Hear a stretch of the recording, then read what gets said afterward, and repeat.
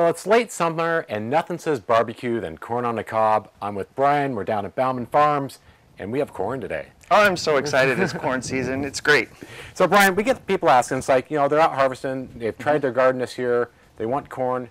When do you harvest it? When is it ready? So we actually start our corn in the greenhouse. Okay. And then we transplant it out in the field. Our claim to fame, if we can do it all right, is we can have corn by the 4th of July, but that's super early. Right. Generally, middle of July, end of July, we start, and we will keep planting corn all summer long. So until it freezes, we should have corn on the cob at Bauman Farms. Which is great. Yeah. So, so people that have it in their yard, and you got corn on the cob. When do you know if it's ready? So we got a couple ears of corn here.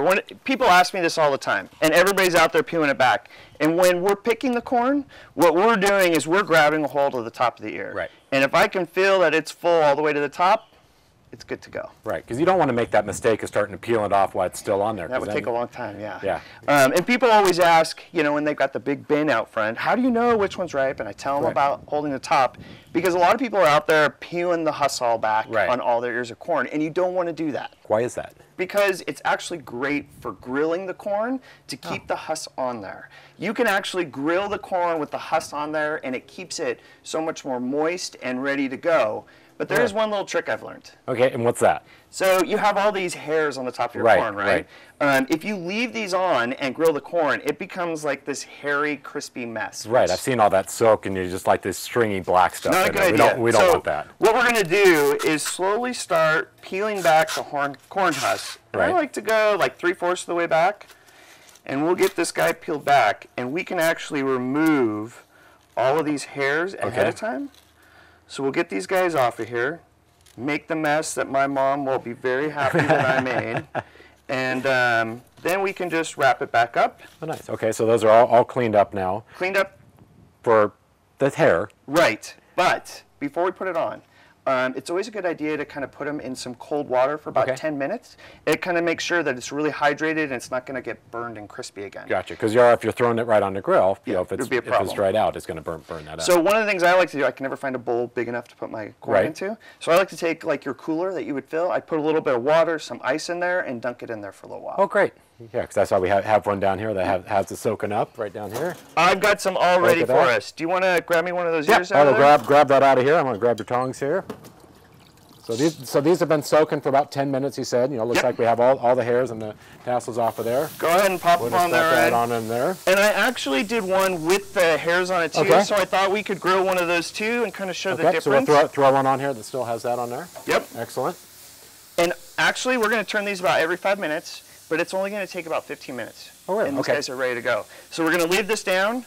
You're closing up. You're running on a high heat? Yeah, about 300, 350. Okay. And we'll let that go for 5 minutes, and then we'll turn them. Excellent.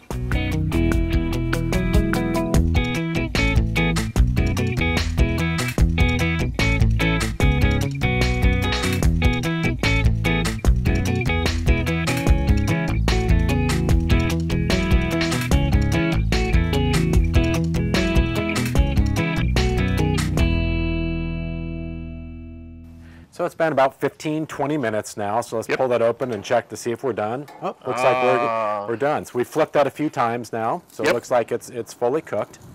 And so you're pulling that off. Let's let these cool down a minute. Okay, so it is, it's late, summer, it's almost fall time. Typically this time of year you guys are getting ready for your fall harvest, right?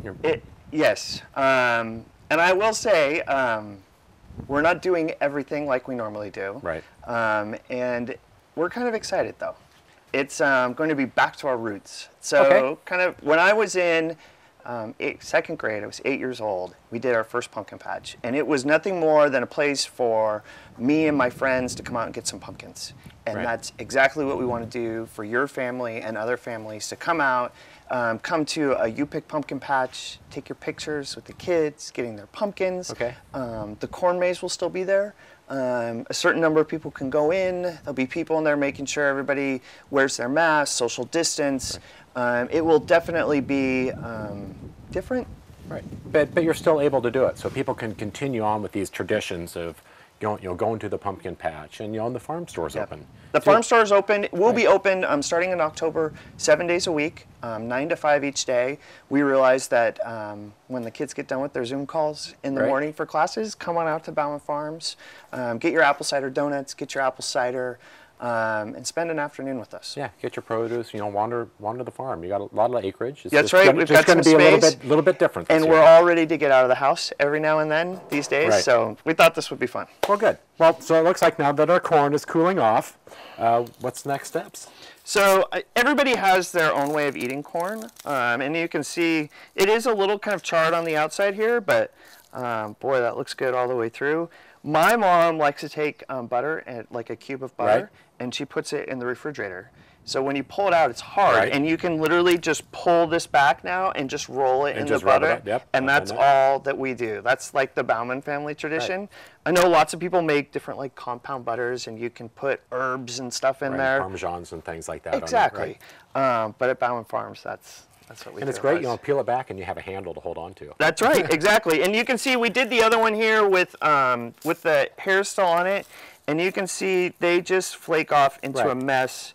It's a lot harder to clean, and you're left with all that residue. Yeah, no, thank you. So this is definitely the way to go. This is how we do it with our family, and we wanted to share it with you guys. Well, great. Well, that's great tips. So, Brian, it's always a pleasure being out with you. And make sure that you go to your guys' website. Yes. Your webpage has tons of information on there as far as what you're able to do. The protocols now.